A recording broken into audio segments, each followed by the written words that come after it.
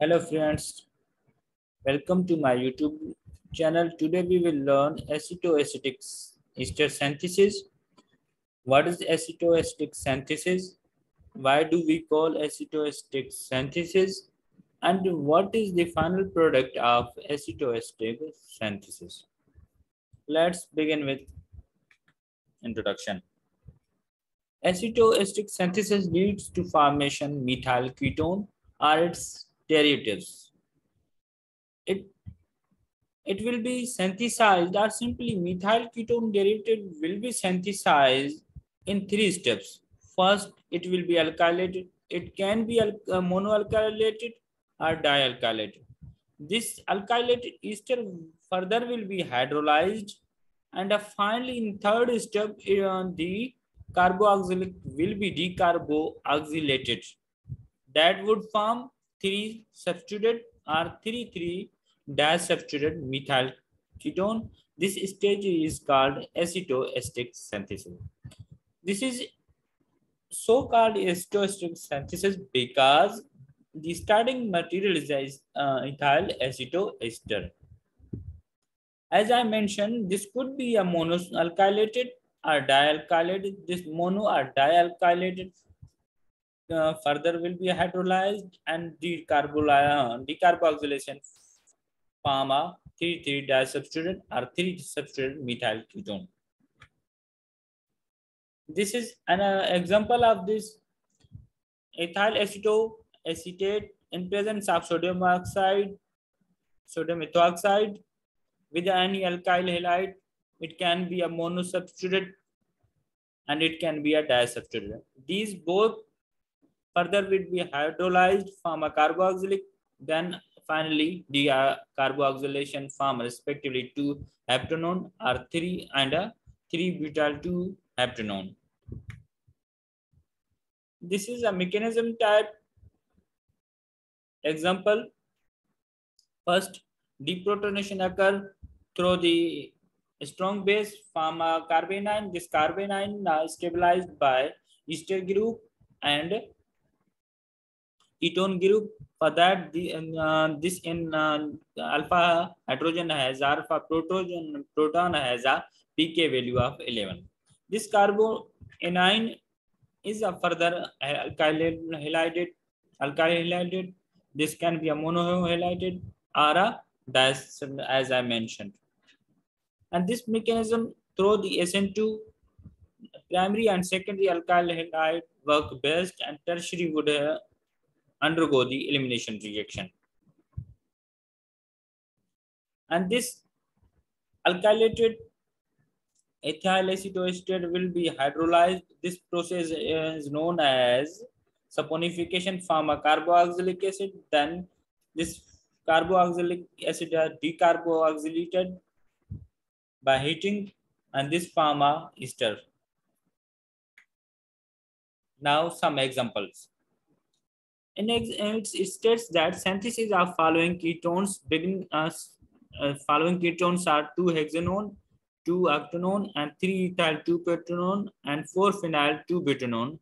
And we have a starting material ethyl 3-oxobutanate, are simply known as ethyl acetoacetate.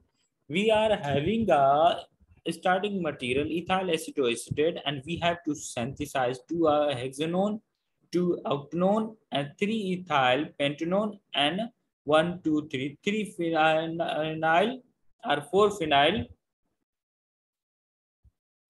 2-butanone. Let's start working on this. As I said that starting material is a ethyl acetoacetate, and we have to synthesize 2-hexanone first. This hydrogen, this carbon is this carbon, alpha carbon. After this, we have 1, 2, 3.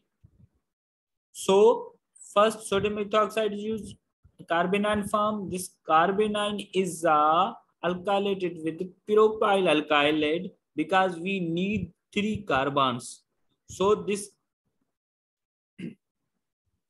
these form a form bond here and the ester. And then this ester would be followed by hydrolyzed.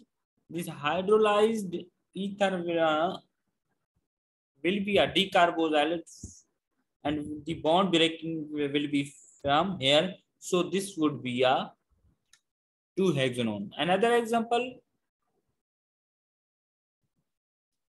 same. Now we have to make 2-octanone. As we know that we have one carbon here, we have to bring 7 more carbons. 1, 2, 3, 4, 5, 7. Okay. First, this will be alkylated. As I mentioned before, this alkylated then hydrolyzed, and this hydrolyzed will be carboxylic acid, then carboxylation followed by decarboxylation form this octanone to octanone.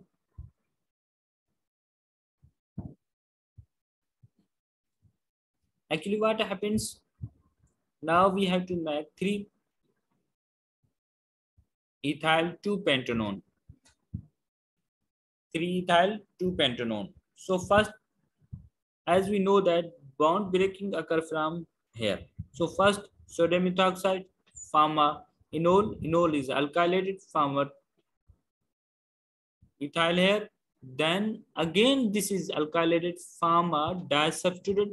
This side disubstituted is a hydrolyzed, and then followed by decarboxylation, form a 3-ethyl pentanone, 2-pentanone. Final 4-phenyl 2-butanone. 1, 2, 3, 4. 4-phenyl 2-butanone. As we know that first sodium ethoxide form enol. This enol is reacted with the benzyl bromide. This benzyl bromide will be followed by hydrolyze and then decarboxylation, form a 4-phenyl 2-pentanone. Thank you for watching my YouTube channel. If you have any query with organic chemistry, feel free to comment. I will help you and upload more videos about that topic and this topic. Thank you for again.